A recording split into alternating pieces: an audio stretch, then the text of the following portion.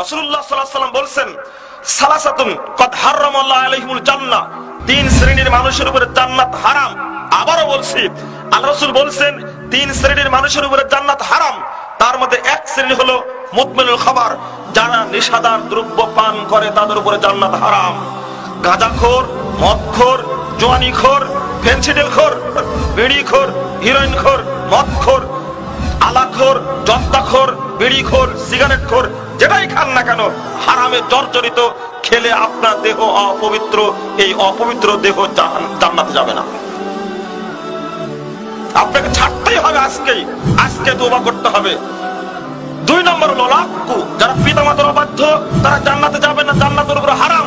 পিতামাতাকে দেখতেই হবে মৃত্যু পর্যন্ত, পিতামাতাকে ছাড়া যাবে না, পিতামাতার খেদমত করতেই হবে। তিন নম্বর হলো দায়ুস, আল্লাযী ইয়াকুরু ফি আহলিল খাবাস, ওই দায়ুস ব্যক্তি যে তার পরিবারে পর্দা চালু রাখেনি, পরিবারে বেহায়াপনা আছে, পর্দা নাই যে পরিবারে, এই পরিবার আপনার মাথায় যত বড় টুপি থাক না কেন, পাঞ্জাবি যতই শক্তিশালী হোক না কেন, যতই সুন্দর হোক কেন, মক্কায় আপনি 7 বার ঘুরে আসে তা যায় আসে না, পরিবার যদি পর্দা না থাকে, রাসূলের হাদিস অনুযায়ী প্রমাণিত হয়, আপনি অবশ্যই আপনার উপর জান্নাত হারাম, নিঃসন্দেহে হারাম। আল্লাহ রাসূল বলেছেন হারাম।